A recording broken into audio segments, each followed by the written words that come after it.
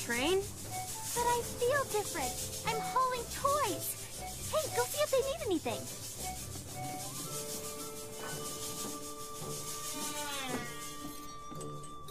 I say, dear Richard, could I have a moment of your time?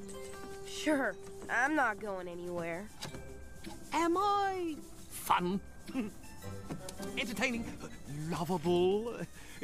What will my child think of me? Come on, Hudson, don't ask me. But you're a child, so you must know, and I want to know so badly. Really, I mean, what do you think? Really? Really?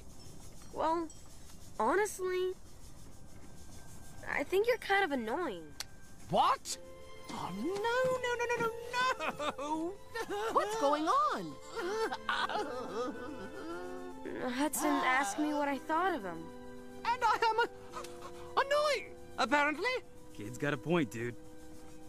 Look, you're a stuffed animal. I'm sure your kid will like you. Well, how can you be so sure? I mean, I am annoying. Because I had one. Until my dog ripped his head off. Gnarly. It's okay, though. My mom sewed his head back on. All hail the great mum! Oh, the real world sounds kind of scary.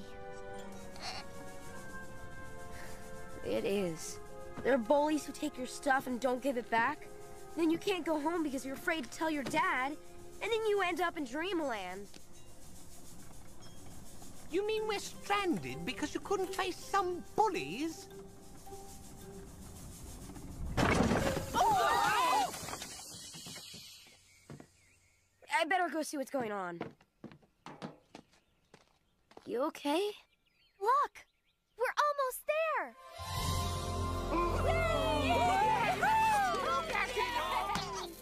All right, back in. Let's roll.